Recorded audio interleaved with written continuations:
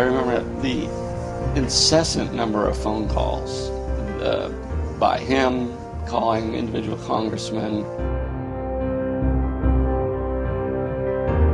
And he used like the Oval Office phone, he used Katie Johnson's phone, and he used Rom's cell phone. You know, it's like in the limo making calls.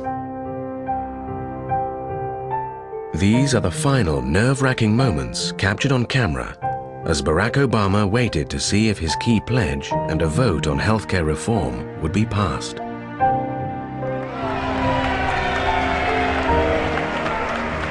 But then when they started roll call for the vote, he wanted to be with the staff. And everybody had gathered in the Roosevelt room.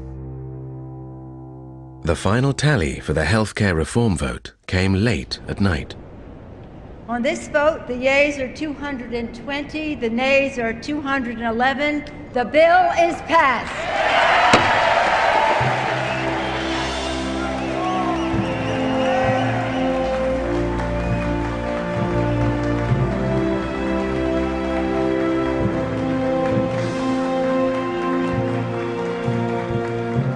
I think that's when it really hit people how historic this was. You know, here's something they had worked for basically since day one of his presidency.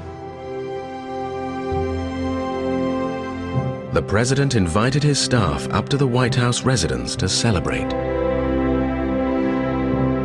And we went up on the Truman balcony and toasted all these 25-year-olds and a bunch of people who had worked so hard in relative obscurity to make this thing happen.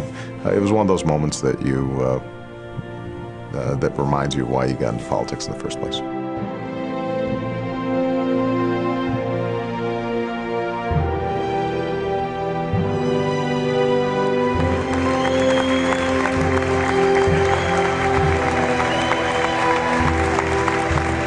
The healthcare vote was probably the most gratifying moment that I've had in public life, more than my election as president, because you run and hopefully win elected office, not just for the sake of being something, but for the sake of doing something.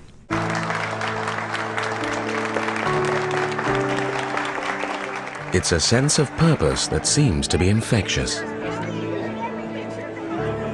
I feel like I'm the luckiest SOB photographer in the world, and I'm not going to let these years go by without making the most of it.